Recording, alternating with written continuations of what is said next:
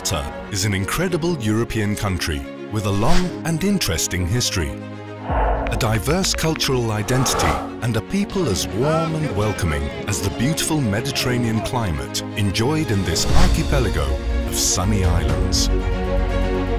Maltese history is distinguished with many influences and cultures that have formed it through the centuries.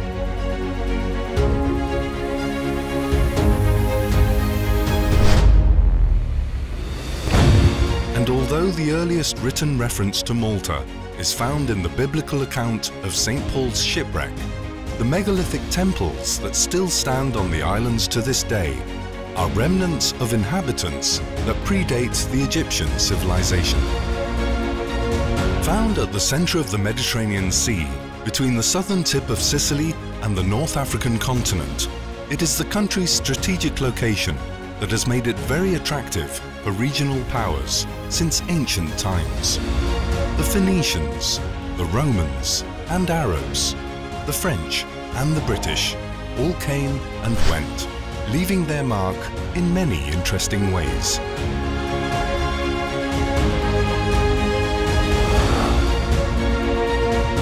Valletta, the capital city, built by the Order of the Knights of St. John, is the smallest in the European Union and was deservedly recognized by UNESCO as a World Heritage Site for its many historical buildings dating back to the 16th century. Its fortified Grand Harbour has been a renowned logistics hub for shelter and trade, and what used to be a hive of naval military activity for hundreds of years has today become one of the favourite ports of call for cruise liners, bringing in tourists to enjoy its majestic beauty. Malta joined the European Union in 2004 and became part of the Eurozone in 2008.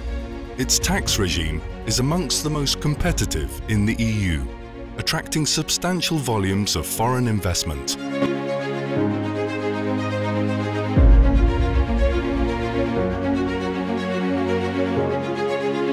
The Maltese economy is dependent on an effective English-speaking human resources base that drives financial services, tourism, real estate, iGaming, and other important sectors such as pharmaceuticals and IT services.